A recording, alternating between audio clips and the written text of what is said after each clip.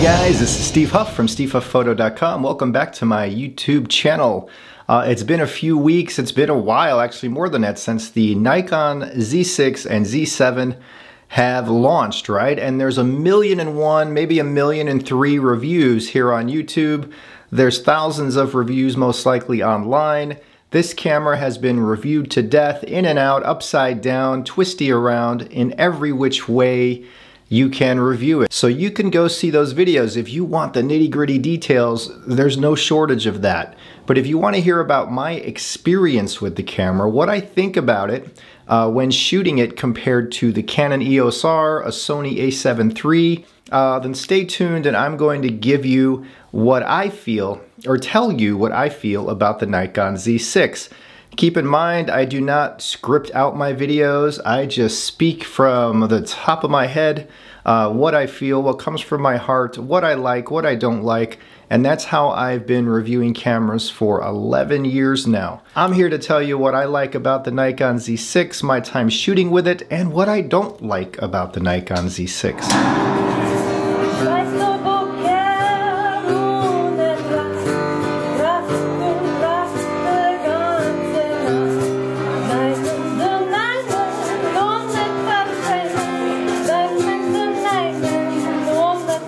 So it's 2019 and full frame cameras are huge now. Sony started this whole mirrorless full frame thing about 5 years ago with the original Sony a7 and a7R. I loved those cameras when they came out, but that was 5+ years ago. Tech has moved on and we now have cameras that are faster, stronger, and give us more image quality in the form of dynamic range, detail, different color signatures, and as of right now we have choices in mirrorless, full frame mirrorless from Nikon with the Z6 and Z7, from Canon with the EOS-R, which I'm using to film this right now, Sony with a whole slew of cameras out there in the A7 and A9 series. So mirrorless full frame is huge right now. Who knows what 2019 will bring? We're going to see more from micro four thirds. We're going to see more in medium format. But full frame is now kind of, oh, and let's not forget APS-C, right? But full frame is kind of getting to be the sweet spot with mirrorless cameras, and for good reason. They're not as big as a DSLR.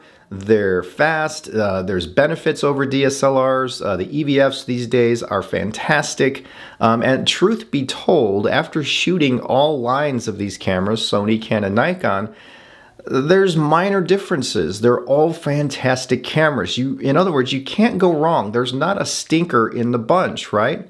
If you like Sony and their lens choice and what they offer, you're not going to go wrong buying a Sony. If you like Canon and their lenses, or you own Canon lenses, and you like the Canon color signature, color science, you can't go wrong with the EOS-R, even though there's a lot of people out there claiming that it's bad for this or that. The EOS-R has been dependable, rock solid, amazing image quality, and great video for my needs. I love it, and I've thought about buying a second as a backup. Then you have Nikon with the Z6 and Z7. If you own Nikon glass or like that Nikon color signature, or you want one of these mirrorless cameras to give you the sharpest, most biting image, that's going to go to the Nikon. Now, I noticed shooting the Nikon Z6, it is giving me the crispest, sharpest images from the raw files of any of these other brands. Whether it's the lens coming into play or the sensor, I think it's a combination of both. Nikon has created some really fantastic lenses, and the output out of the camera is wonderfully sharp, crisp, and beautiful. It also has that Nikon color science, that Nikon look, which I kind of, if I had to describe it, I would say it's more filmic. It's a little richer in the color. It's great for landscapes and some, maybe if you want that more raw, gritty feel when you're shooting out on the streets. Nikon's always been great with that. Canon, in my experience, excels with skin tones, and they almost have like a pastel-like color that many find pleasing. Sony has its own kind of color, which I always think is a little more digital looking, and some of you are going to yell at me for saying that, but it's true. It just really is, and I speak from the heart, I speak honestly, and I just share my experiences. I've shot them all. Let's get to the shooting. I was out over the last couple of weeks shooting the Nikon Z6, and I've enjoyed it. I like the feel. The build is really solid. Of course, when you're coming from Sony and Canon, the controls are different, so you have to learn them. But I will say, the camera did fail me in an area that I use a camera a lot. Shooting live bands. I was out recently shooting a couple of different live bands, and in both scenarios I had to turn on the manual focus because the autofocus would haunt, it wouldn't lock on, it would miss focus, and half of my shots using autofocus were out of focus, and that came into play whether I was using the 24-70 or the 35-1.8. On the flip side, when I would shoot with the Canon EOS-R, that focus was so fast and instant in these same venues, I thought it was defective and not working. And then I later found out it's just that fast. The Canon EOS-R with lenses like the 50 f1.2 or even the 24 1.4, the autofocus is blazing fast even in low light situations, and I love that. So the autofocus, the image quality is punchy with great colors from both cameras, but the Nikon seems to give a little bit more of that filmic look, that richer look to the images, which is the differences I was talking about, Nikon versus Canon. So with the Canon, I feel you're getting a better autofocus system, at least for me in my use, and I tested it with video, and I tested it with photos. For video, the Nikon Z6 would sometimes lose focus on my face or my subject and focus on what's behind it. The Canon has yet to fail me in any way with autofocus for video. For photos, again, in low light, using the 24-70 and 35-1.8, the Nikon would miss and hunt in that low light scenario where the Sony and Canon had no issues. But if you're someone who shoots landscape, street shooting, you own Nikon glass already, or you just like the vibe of the Nikon because they all feel different. Now, ergonomically, I think the Canon is the best for my hand, then the Nikon, then the Sony coming in last place. I hate to say this because I love Sony and I've shot with them for years, but things improve in certain areas, right? So to me, the Sony has some improving to do with the ergonomics when you compare it to the Canon and Nikon, which are both really, really good. Control-wise, I think the Nikon takes the cake here. They give you the traditional photography controls. They're where you want them. They're intuitive. The EVF is fantastic on the Canon, on the Nikon. But when I was out shooting with the Nikon, I still enjoyed it. I still came back with some cool looking images. The in-body image stabilization is here on the Nikon. So that is good if you have a static subject IBIS, right? It's really useless if you have anything that's moving because IBIS is not going to control movement, right? It's really a solid camera. One thing that I didn't like about it was you have to use the special memory cards, the XQD, QXD, whatever they're called. I never bought one, I didn't own one, so I actually, in order to use the camera, to try it out and see how I liked it, I had to go to Amazon and buy a card and a reader, a Sony reader, and it cost me $200 just to buy a card and a reader, just to use the camera. So if you're gonna buy a Nikon Z6, you have to get a memory card for it. It will not take SD, will not take the old compact flash. Leads me to the dual card slots. There's only a single card slot here, single card slot in the Canon. To me, it's no big deal whatsoever. I never had a problem shooting with one card slot. As a matter of fact, I've shot Sony for the last 5 years, and I had those dual card slots, but guess what? I really only ever used one. And even if I used two, it was just as an overflow. I wasn't making a backup. I don't lose images. I haven't had failures. So to me, it's not a big deal, but knowing that a failure can happen, I do believe these manufacturers should include two card slots, not only for that fact, but because it makes people more comfortable buying the camera. I love the Canon's flip out LCD. I can look at it right now and see the boxes around my face. The Nikon doesn't have that if you're doing video of yourself, but I don't see the Nikon as a camera you would shoot video of yourself with. It's more of a, if you're gonna use it for video, it's more of you're the cameraman behind the camera, not the guy in front of the camera. That's not a vlogging camera whatsoever, and neither is the Sony.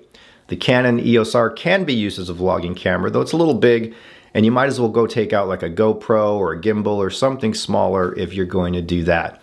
Overall, the Nikon Z6 gave me a great experience in handling, in feel, in control. The build is wonderful. The battery life seems great. The memory card is substantial and solid.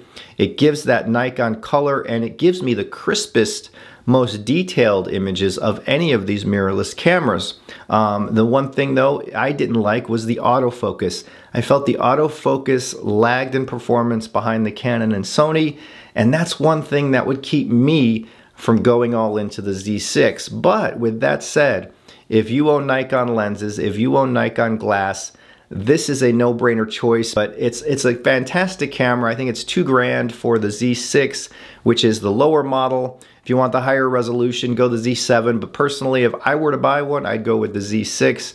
You're getting a lot of bang for your buck there. So the Z6 is a very capable camera. It's a beautiful camera. It beats the Canon and Sony in some areas, and it fails in comparison to them in the autofocus. Let's take a look at some photos. All right, we're going to show some photos here from the Nikon Z6 during the time I had it. This is a low light club. I love this image. The red light bulb shining on the band wasn't really a challenge for the Nikon Z6. Some cameras do not handle the red very well. This is a 100% crop, ISO 3200. There are some hot pixels there I noticed as well though. This shows you how crisp and colorful the Z6 is right here. Just a basic shot while at a restaurant. Again, fries. You can see the crispness, the color signature of the Nikon camera. I also shot one of Debbie here. This was with the 35 f1.8. And we were out later in the week, and lo and behold, I found Debbie as a pirate at an amusement park. I mean, to me, it looks like Debbie. So on we go. There were some blue lights in this music club. Again, the Z6 handled it without blowing out everything, as some cameras would with lesser dynamic range. Here's a shot with some cool lighting going on, ISO 100. Here's another shot. I love the color and the impact that the Nikon brings to images like this. As much as I am not a fan of the AF here with the Z6, I do love the color output for live bands. It adds some drama and excitement to the shots. So in that regard, it is really cool. High contrast, you know, bold and crisp. Right here, you can see it's very sharp. I love the way the Nikon renders the colors. This one was a little out of focus, but I still liked it. Here we go, the guitar player again. This was a great show. It was a fun show. I loved shooting it. And one in black and white. I like to convert files to black and white to see how they come across. And to me, it looks like a Nikon shot in black and white. Nikon has a unique look. I loved shooting the Nikon. And that's about it. So with that said, I want to thank you guys for watching. This was a quick and easy experience review. If you like my videos, thumbs up and subscribe. You'll know that I'll always be honest with you and tell you what I like and what I don't like about a product. If there's a product I don't like at all, I won't review it, which is why you don't see daily videos from me. And if you missed my last video on that 360 1x camera, that is an amazing little tool. I was so impressed by that I'm gonna be going out and shooting it this week some more. Really cool camera. If you missed that video, and a lot of you did, check that one out. It's the video right before this. Thank you all, love you all. I will see you next time. Bye.